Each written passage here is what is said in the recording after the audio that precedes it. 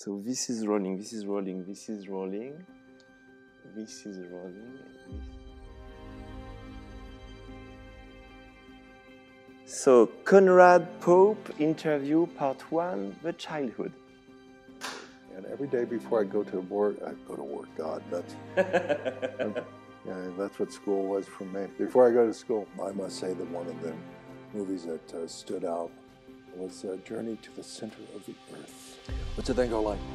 Got to check this Ravel guy out. You know, talks about them going up to Stravinsky's house. If you look at the birth date of Louis Armstrong and then the day he died, this is kind of the most interesting period in American history, musically. Master camera, master shot. It's quite a setup. Today we receive Conrad Pope, one of the most brilliant arranger and orchestrator on this planet, who happens also to be a great composer and conductor and a fun human being too. He has been working for the last 40 years in Hollywood for nearly everyone, at least once, as he jokes about, for composers such as Oscar-winning John Williams on Steven Spielberg and George Lucas movies, Danny Elfman on Tim Burton's movies, Alan Silvestri, Hans Zimmer, and even the late James Horner. Please consider to subscribe to this YouTube channel to be sure to receive the next video, and also to help a little bit the YouTube algorithm to suggest and share this video for other people who might be interested in this kind of content.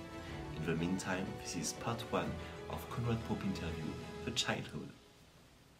Hello everyone, this is Stefan. I'm very happy to welcome you on this YouTube channel dedicated to all the musicians working in this crazy business of film music and the music industry in general. Today I'm very happy to welcome this channel Conrad Pope, the one and only. In this video we will focus more about your childhood. So first question, where were you born and are you coming from a family of musicians?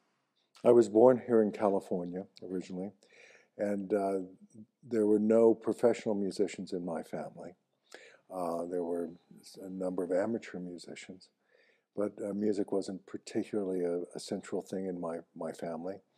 I was an only child, and I was, so my parents, my grandmother lived with us, my maternal grandmother, and she was the source of most of the indulgences with music when I was a kid. Like most children, I just began singing, and like most kids, I would say of my age and class, my first experiences of music that I could remember were in the movies, in which I was told I was regale people from quite a young age with various little tunes. Do you remember your movies? No, I remember. I just remember my parents. I must say that one of the movies that stood out when I was pretty young, but I must have seen it like a couple of years after it came out, but I was still pretty young, was Journey to the Center of the Earth. 1959, Bernard Herrmann. That's right. And so I was just barely old enough to be conscious of it. But that said, I'd been in music by that time. My grandmother got me a little violin, which I busted in frustration, of course. and that sort of, I was always going in and out of music. And I started getting lessons, I guess, on and off when I was around 7, perhaps, 6 or 7. But my grandmother paid for them and financed them. So back then, you didn't know you wanted to be a musician? It was an escape. I was an only child. We moved a great deal. My father was in the military, actually. And so we moved everywhere around the United States. And my father was stationed in various places all over wherever America was in conflict. For some reason, my father found himself there. And so we moved around the United States, and it was my one constant friend. And in elementary school, I probably went to 7 different grades during the first 7 different schools. Wow.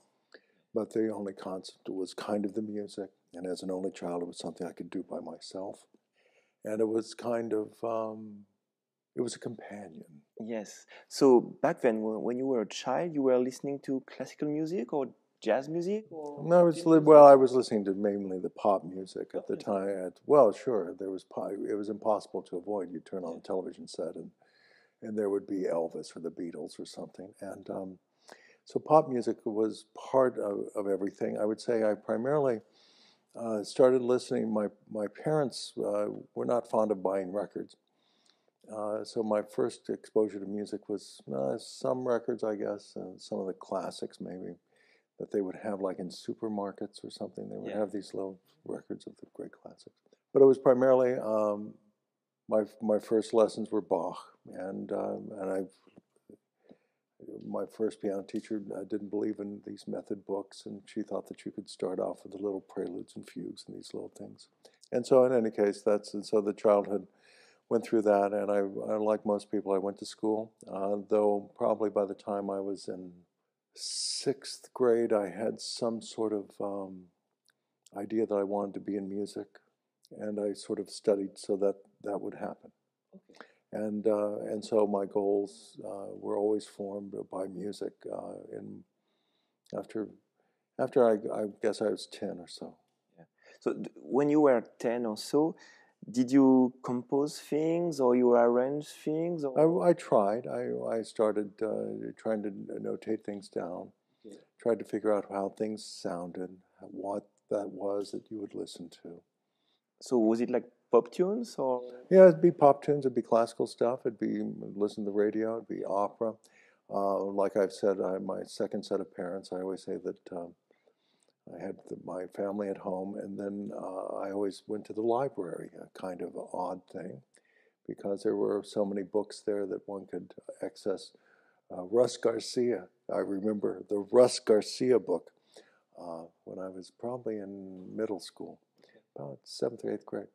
And so Russ Garcia, that was my first, quote, orchestration book, as well as Rimsky-Korsakov, which meant I read, though it meant absolutely nothing to me, because in the days that I had that, you couldn't go off and get the golden cockerel or something and listen to it.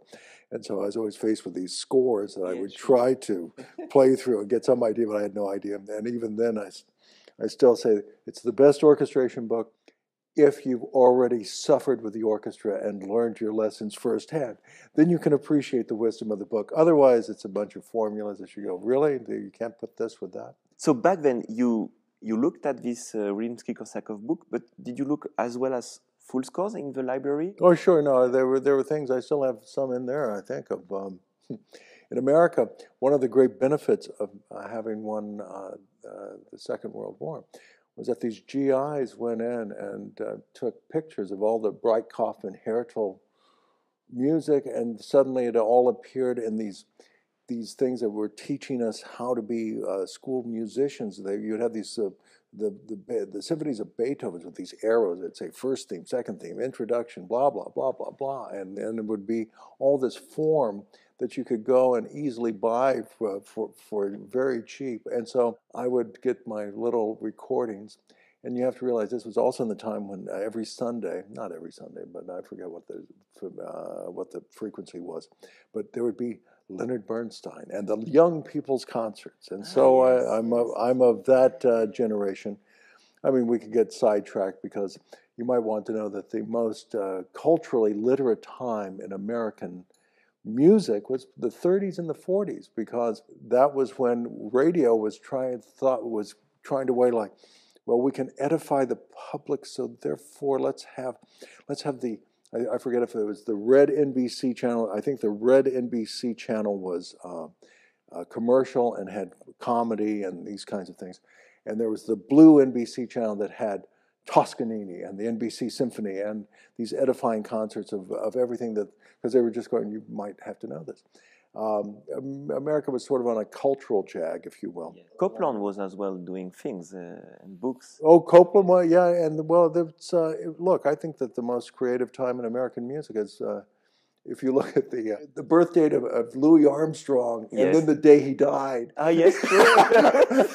This is America history. This is kind of the most interesting period in American history, musically. Copland, oh yeah, you know, between Copland and Ellington.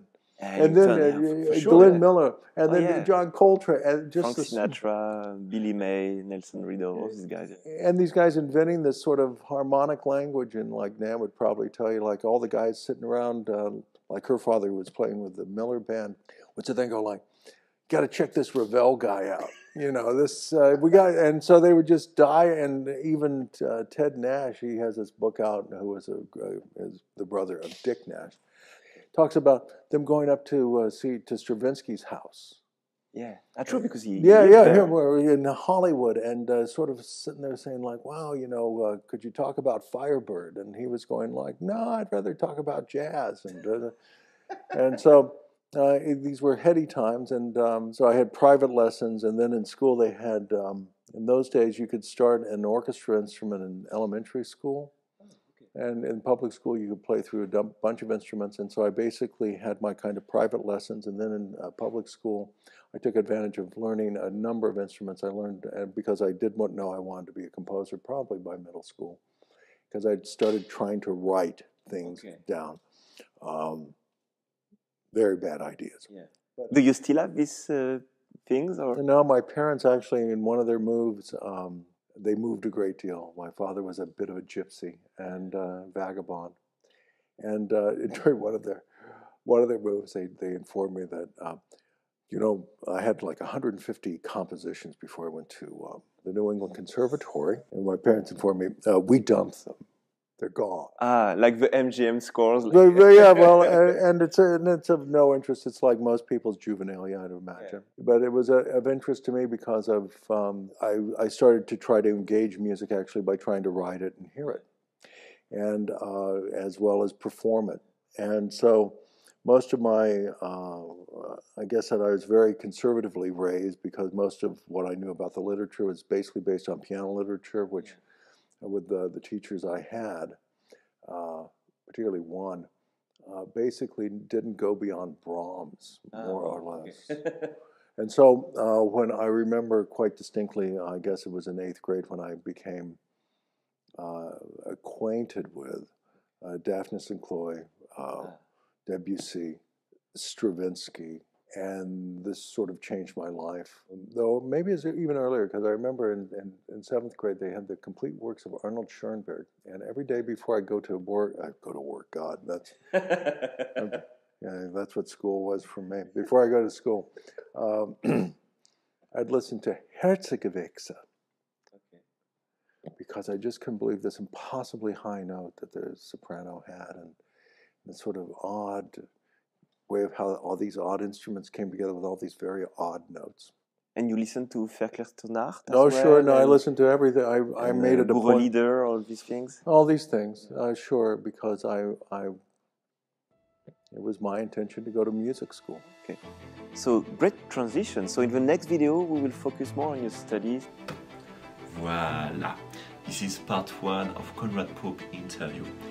While I am editing part 2 of this interview, please consider to subscribe to this YouTube channel, like, comment, share, you know the thing. This is Jean-Stefan from an hotel room here at Paris Charles de Gaulle Airport.